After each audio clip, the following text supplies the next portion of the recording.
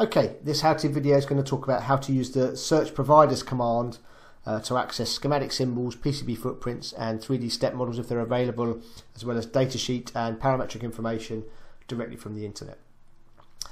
So we'll start off with the place and search providers command. So by default, what normally happens is that you'll see a login page here. Let me just log out just to show you that. So when you first come into this page, you'll see this sign into the providers. So we have to sign into the Cadence. This is mandatory to access the data from Semexis and Ultra Librarian, who give us free online resources to schematic symbols, PCB footprints and 3D step models. So you need your COS account login details here, so your support.cadence.com login details. Also, if you need to access part data from Ultra Librarian, you can go to ultralibrarian.com, create an account or register for a free account here. It's a free registration, and then you can then access the data from there as well. So we'll just sign into both of those.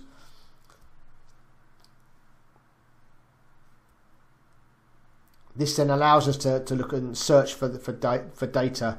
So we've got a generalized search option here. I've just done for an 89850, for example. This is showing me the results from Semexis and for Ultra Librarian. You can see it's got a few hits. I get if I've got effectively the icons along here, this is for the datasheet, the parametric information, schematic symbol, PCB footprint, 3D step model. If we look at the Ultra Librarian tab, I've obviously got a lot more of these, but so let's just go and pick apart. I get some pricing information effectively from DigiKey.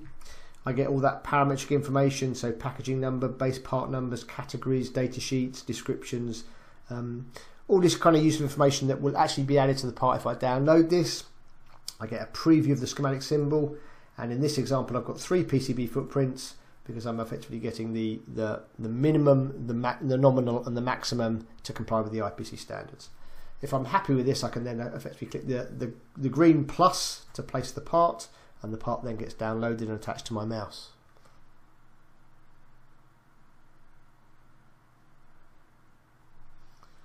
So I can then go and place the symbol onto the canvas. We'll just put a couple of instances down. We'll just drag them apart to make some connectivity. If we double click the schematic symbol, there's all that property information that's been added. We can select the part, do a right mouse button, show footprint, and we'll get a preview of the PCB footprint. You can cross probe between that. Let's just do that again. And if we just zoom in here a bit, and we'll select effectively the pins, you can see effectively the pin highlighting as I move around, which can be quite useful when you're checking out the pin information.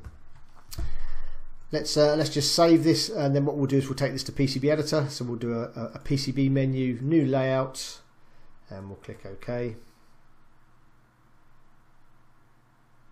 That runs the design sync command for the first time, and then we'll just launch with a license picker.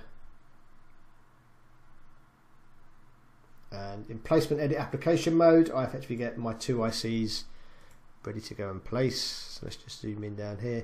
We'll just add a quick board outline. So board geometry design outline. And if we look at the 3D view, you can see effectively I get my 3D step model that's associated with that part as well. So PCB footprint, schematic symbol and 3D step model all associated with that part. So what happens basically is when that part gets downloaded, it gets put into your home directory. So if you open any Windows File Explorer window, we go to %home% and hit return. You go into your home location. In there is a CDS setup folder. There's an OrCAD capture folder, 17.4.0 folder. We've got an OrCAD capture download.olb file, which is where the schematic symbol gets placed.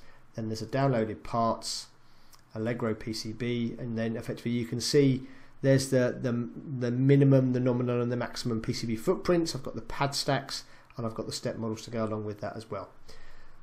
We also update, so if you go to setup and user preferences, we'll update the pad path and PSM path. So if you go to paths and library, let's look at pad path.